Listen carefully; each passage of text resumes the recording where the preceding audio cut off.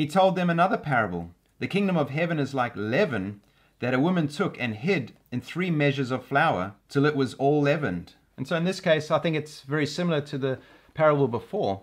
But here, leaven, you take leaven and you put it into flour, you mix it, and that's what causes the flour to rise. And you only need a little bit of leaven to permeate and go throughout the whole batch of the flour.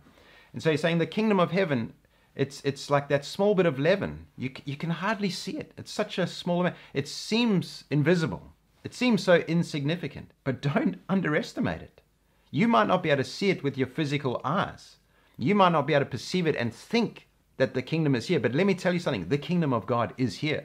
And it is already permeating throughout Israel. And not just Israel. It's going to permeate throughout the rest of the world. It's bigger than you can even think and imagine. Leaven is often referred to as like teaching. Jesus said, watch out for the leaven of the Pharisees. And he meant the teaching of the Pharisees.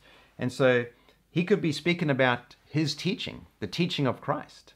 Okay, he's teaching about the kingdom, how to be saved, how to be born again, how to enter into the kingdom. And his teaching is permeating Israel. And so really, these parables, again, are about faith.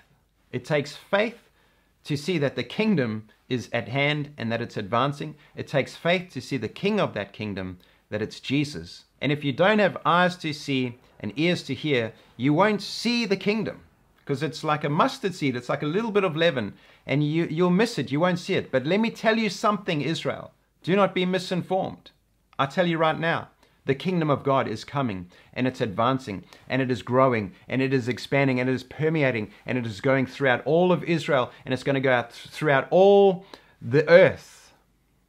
The king is here, and I am that king, Jesus was saying. And it takes faith to see that. And anyone who receives this teaching of mine, this word, that faith, that seed will be planted in their heart, and they can be saved, born again, and enter into this kingdom. It doesn't come through works and those old ways of doing things or trusting in other things. It comes purely, simply by faith in Jesus Christ. This is what these parables are about. And it's very simple when you see it.